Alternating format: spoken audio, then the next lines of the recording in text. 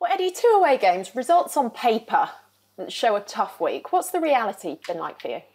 It's been a tough week. But I think you have loads of those in football, and especially in our situation at the moment where lots and lots of games. And we're coming in the middle of a really difficult fixture list as well. And the cup draws we've had have been difficult.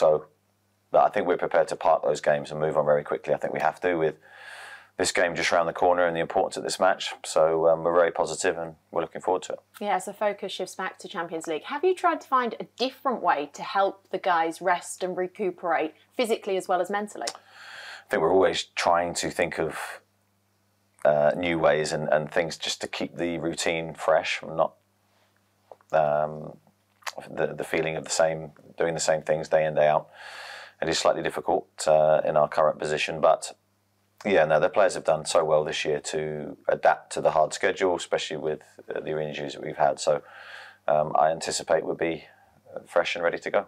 Well, because of the injuries, you have had to name the same starting lineup for the last sort of 5 games or so. Do you worry there is a limit as to what a person can do physically and mentally? I don't really believe in that. I think the ceiling on what we're able to achieve, both physically, mentally, is, well, I don't think there is one. So we have to push. We have to push these players to give more. And I think we're capable of giving more. And I think that the physical effort against Tottenham was very good. But our detail wasn't, and our general performance wasn't. So we're looking to respond to that. And we're going to have to against a really good team in AC Milan. Well, look, some hope. Callum Wilson returning. Sean Longstaff hopefully back again. How crucial even just having those 2 key players back could be for this game?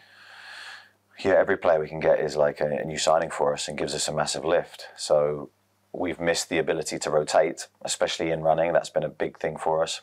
So they're 2 high-level players. And I think you could see against Tottenham, they came on and made a positive difference in our performance. But I believe in the squad. I believe in the characters that we have. I believe in the ability. And this hopefully could be a really special night for us under the lights here. On reflection, your Champions League journey, your group stage so far, how do you view it? I'm probably still got the PSG game away in my head where we battled and scrapped away so well. And yes, the ending of that game could have been very different for us. We could be talking about one of our most famous victories in European football, but it wasn't to be. I think we've had some really tough games, but I think they've been matches that have made us better. And hopefully in time you'll see that strength from in our performances off the back of these games. Is it important to you that your Champions League group stage actually isn't defined or remembered by a penalty decision in Paris? Yeah, of course. I think we want it to be remembered for what happens tomorrow. I think that has to be in our mind. We can still control the narrative of how everyone perceives the experience to be and how we perceive the experience to be. We've had one truly, for me, outstanding performance. That was PSG at home. And now we need to try and recapture that form again. From what you've seen around the dressing room this week, do you believe that your squad fully believe that they can qualify? Well, it's out of our hands, but I do believe that we believe we can win the game. And I think that's what we have to try and do, put all our energy into controlling what we can control, which is our performance, first and foremost, against Milan. And we have to go all out to try and win. We got a point there last time, a draw. I guess that feels like a lifetime ago, does that game. But what do you expect that AC Milan will bring to St James's Park tomorrow night? Well, I think it has the hallmarks of being an unbelievable game because they have to win as well. So I think there's 2 teams that both want the same outcome.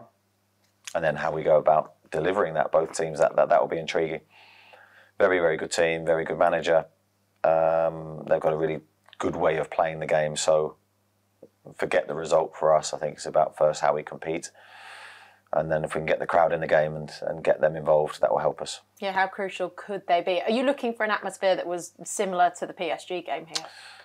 Yeah, well, I think we're looking for more. We're looking for more in our performance and more from the crowd if they can give it to us. And I think it's going to need that kind of level from us to beat Milan. So, as I say, we're looking very positively at it. Can we create a really memorable night at home?